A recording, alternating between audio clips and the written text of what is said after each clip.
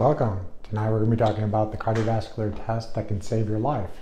I'm Dr. Michael Twyman, a board-certified cardiologist who focuses on heart attack and stroke prevention. My practice of polycardiology was launched in 2019 for that sole purpose. We're located in St. Louis, Missouri, and we're treating patients all over the country and now all over the world. So tonight, for those that are new to my world, welcome. We're going to be chatting about the tests that I do in my practice and recommend patients consider getting done to know what their true cardiovascular risks are.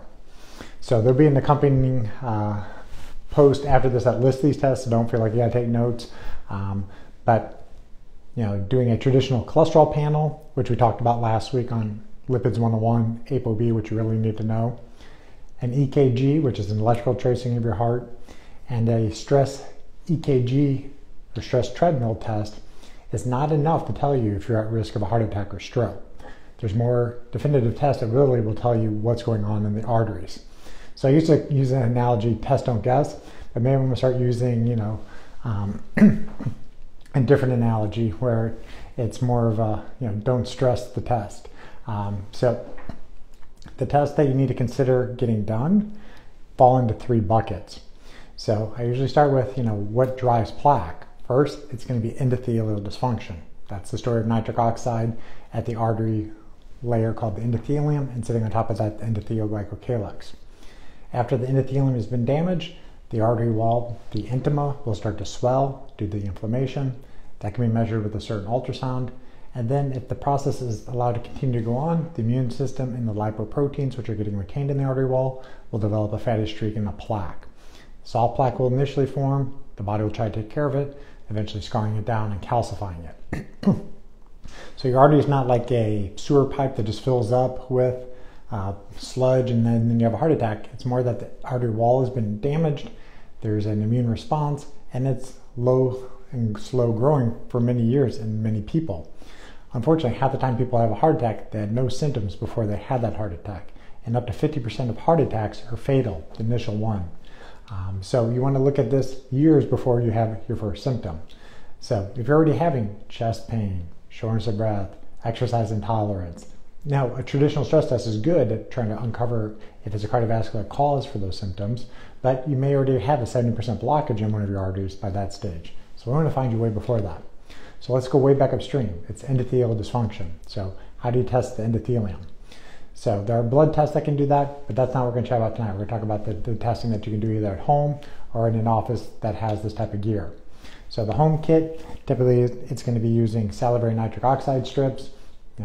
Company probably doesn't show very well, but human with two ends makes test strips. They're kind of like litmus paper. You put saliva on it. If it's white, you're not making very much salivary nitric oxide. If it's dark red, you're making good salivary nitric oxide. Likely to have elastic, healthy arteries. The other thing that can be done is just checking your blood pressure, checking your brachial blood pressure. Ideally, your brachial blood pressure should be 120 over 80 or less. If it's not, you may have markers of endothelial dysfunction. In my office, I have a device called the ATCOR, ATCOR. Measures your brachial blood pressure. We always check on both sides because some people have a difference in their blood pressure of 20 points or more, and that can indicate that there's a blockage in the subclavian artery. If you have a blockage in your artery going to your arm, you're going to get a falsely low blood pressure in that arm. So you always want to check your blood pressure in the arm that's highest. If you have a blockage in subclavian artery, you may have a blockage in your coronary artery or carotid artery. So always, at least the first time you meet somebody, check it in both arms. But our ATCOR device will actually measure your central aortic blood pressure. That's the blood pressure as it comes out of your heart, goes down your heart arteries, called your coronary arteries, goes up your carotid arteries to your brain, goes to your kidneys. That's the true driving pressure that increases risk. And when I was an invasive cardiologist, we used to feed sheaths up your arteries in your wrist or in your leg, and we would measure the pressures in your aorta. And we push the catheter into your heart and measure the pressures inside the heart. And so nobody's signing up for me to put needles in them when they come to my office. This ATCOR device non-invasively measures it. How does it do it? There's a blood pressure cuff on your arm. After it takes the brachial pressure, it will basically listen for an echo of the previous heartbeat. So when the blood is ejected from the left ventricle, goes in your aorta, goes down to your legs, it's going to hit that bifurcation point where the iliac arteries are. And much like splashing water at a wall and the water comes back at you, the speed that the blood, basically reflection wave, comes back to your arm can be measured with this ATCOR device. And it will calculate what your central blood pressure is based off that speed. So that's a device we use in our office with our patients every time they see us. The other test that we will use in the office is called the MaxPulse. It's pulse wave velocity. There is a home unit essentially from a company called MOBVI, M-O-B-V-O-I. I can't fully recommend them at this point. I've been a little bit disappointed by some of their ability to get consistent readings, but if you ever see me posting things on vascular age, this is one of those devices that can show it. Today I did this morning. I was 20 to 30 years old, which made me happy since I'm not that old anymore. I'm hopefully going to try to stay that age vascular-wise. That was Thomas Sintham's saying, a man is as old as his arteries. So I'll take 20, 30 all day long. But it has a PPG, plasma photography sensor on the side of this little watch. Works similar to the way that our MaxPulse device is, but you put your finger over it, there's a little green light. So instead of measuring the oxygen in your fingers, it's measuring the elasticity of the arteries, and it's looking how well they kind of expand and contract. If you have healthy arteries, it should be like an accordion. It should expand and contract very quickly. If you have sick arteries, it's like a lead pipe. And the arteries are then going to be more likely to have significant endothelial dysfunction, because if they're stiff, they can't relax very well. The smooth muscle in the artery doesn't have the nitric oxide that causes it to dilate. So the MaxPulse has 7 different levels. Type 1 and 2 are normal, 6, 7 are very bad. Everything else is kind of gray zone. And it's definitely changeable by your nutrition, your exercise. There's different supplements, there's different medications that can also improve that elasticity. The other test that can be used to look at your endothelial function is a test called the EndoPAT.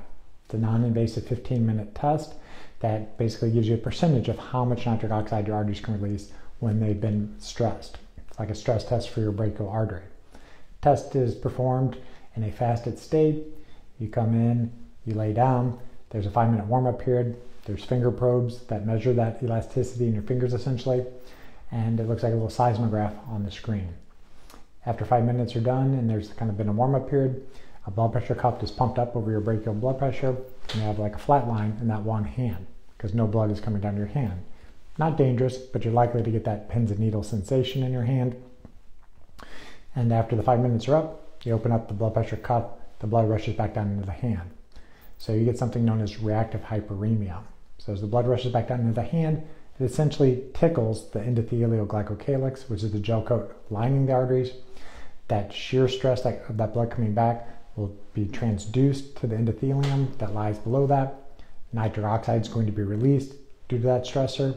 The nitric oxide will cause the artery wall, the smooth muscle in the artery wall, to relax, and the flow improves. You can measure the percentage of how much it will dilate on this test.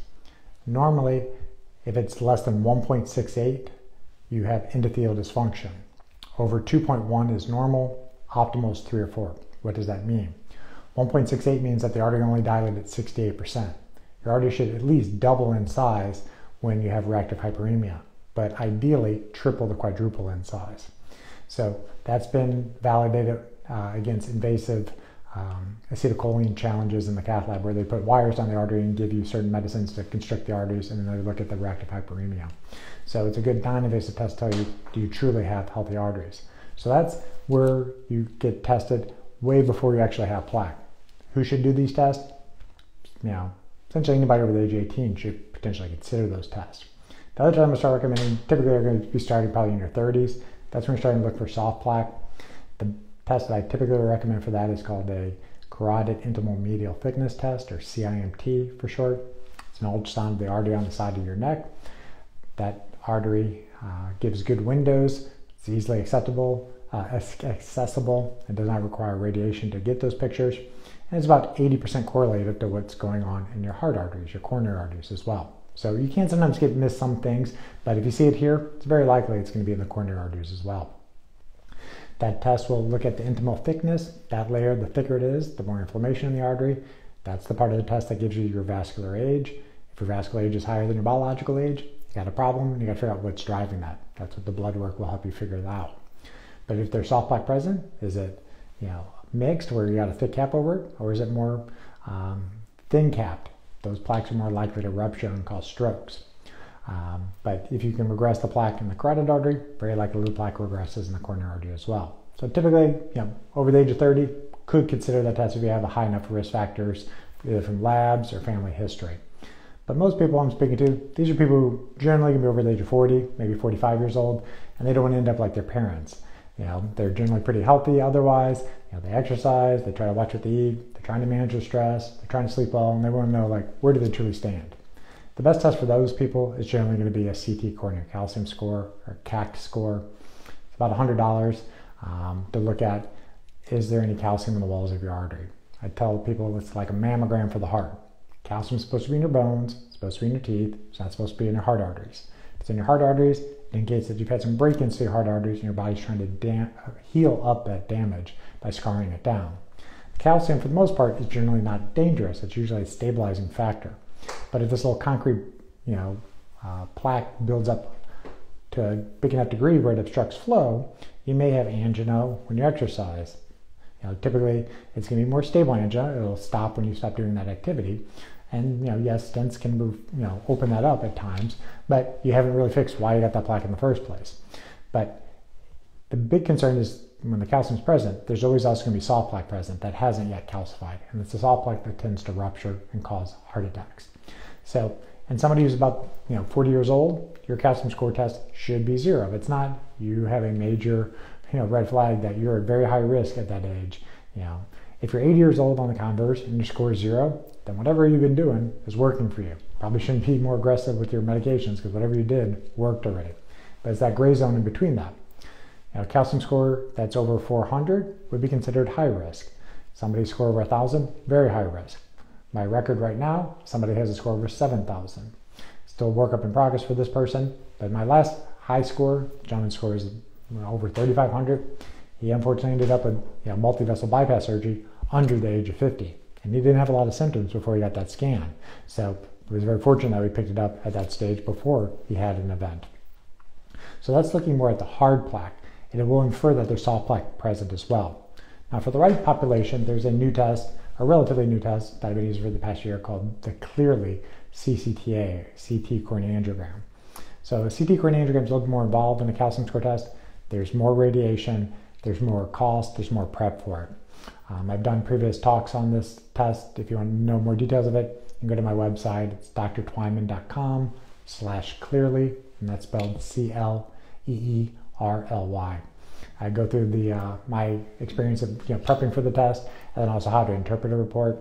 But the Cleerly scan uses AI machine learning to do basically a second opinion of what a radiologist is seeing. With the CT angiogram. The CT angiogram is putting contrast through an IV to fill up the lumen of the blood vessels so you can assess if there's any plaque in the walls of the artery. But what that Cleerly does, that no other technology does at this time, that's non-invasive, it will give you a total plaque volume. So if there's calcium, it's going to see it. It'll tell you how much millimeters cubed of total plaque there is, but it's going to break it down into what is calcified, which generally is going to be more stable, what is soft, which potentially can be a problem, and then what is the very low density plaque.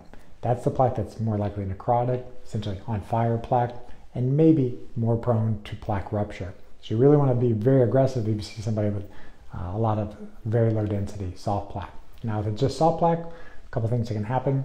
The plaque can calcify. Statins will tend to calcify those soft plaques, stabilizes it. That's one of the ways, mechanism of action that statins work. The soft plaque can potentially regress, and I've definitely seen this on other testing. There's a cocktail of supplements and medications that have been shown to get plaque to regress. That would be the best case. What you don't want to see is the soft plaque turning more necrotic. So you can assess that with some of the other blood tests and the other non-invasive tests to say, is it likely that that one is getting worse? Because it clearly involves more radiation, more cost. It's not a test that you're going to do every year. It's maybe every 3 to 5 years you may consider that type of test. So that's what I want to share with you guys tonight, or what are the best tests looking at your cardiovascular health. In summary, first it's endothelial health. It's going to be nitric oxide testing, blood pressure, both central and brachial blood pressure. We have a device in our office called the ACCOR. You can look at something called your pulse wave velocity with a MaxPulse device. At this point, I'm not yet recommending the Mobi watch. It's interesting, but I don't think it's accurate enough yet that I can recommend everybody consider using it. But it gives you an arterial age if you're into that type of stuff. The EndoPAT is the gold standard non-invasive test of telling you the percentage of nitric oxide your arteries can release. So that's the endothelial side of things. The soft plaque, that's mainly going to be the carotid intimal medial thickness, or ultrasound of the artery on the side of your neck. Gives you a vascular age, gives you how much soft plaque is present. If there's hard plaque, you can also assess that. But that's the window that you can see easily with no radiation, and it's about 80% correlated with what's going on with the coronary artery. If the plaque is getting better in your carotid, it's very likely getting better in your coronary artery as well. And then to look at the more hard plaques, that's going to be the CT coronary calcium score. And the Cleerly scan will look at both soft plaque, but I wouldn't order the test just to look at the soft plaque initially. Personally, I have to have enough risk factors for where I'd kind of pull the trigger for that one. But if you are going to order the Cleerly, you're going to get the hard plaque, the soft plaque, and then the very low density plaque. So that's what I wanted to share with you guys tonight. Two things I wanted to let you guys know about. One, our office here in St. Louis, we have a Toys for Tots fundraiser going on right now. If you're local to St. Louis and bringing a toy, we're going to give you a session on our photobiomodulation device. We have the EMR Tech Firehawk. It's 8 foot tall, 4 foot wide, and it's the beast. If you want all your mitochondria charged up at once, just send me a message, call the office, 314-635-9028. You can also text the office, let Cassidy know, and we'll get you happily set up to get one of the mitochondria charge up sessions with our big red light. Second thing I wanted to share tonight is that I have a YouTube channel. I don't heavily promote it on this panel, but I'm going to be making some more long form videos that'll go there. I can actually pull up slide decks, keynote presentations, review labs, review imaging. I'll be doing some show and tells of these type of devices that I've talked about tonight. All that content is going to be stored on my YouTube channel. I'll leave the link in the description for this video, but it's just youtube.com/@Dr. Twyman, spelled exactly like my name is up here.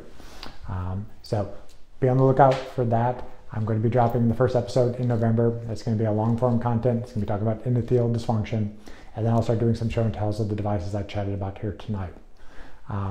In a couple of weeks, I'm going to be down in Cancun doing my sun run. Have some people coming down there to join me to learn how to optimize their sun, sand, and seed to optimize their survival. I'll be sharing a lot of content that week, so stay tuned for that. That's going to be in the first part of December. Next Monday, 6 p.m. Central Time, I'll be doing another chat about photobiomodulation. Most likely it's going to be on musculoskeletal issues because that's the main use for it. So I'll bring out some of my red light toys, do a little bit of show tell on this for you guys to show you how you can use red light therapy for musculoskeletal injuries or peak performance. You can use this stuff before you exercise. So I want to thank you guys for your time and attention tonight. If there's any questions, I'll try to answer them. Otherwise, I'll let you go on your way tonight.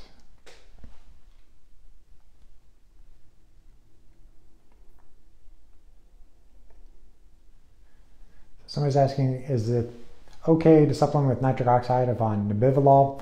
I can't answer one-on-one medical questions in this type of forum. I would have to know what else you're on and what your blood pressure is. But the answer is it's possible that it may be okay, but I'd have to know a little bit more information before giving that kind of recommendation.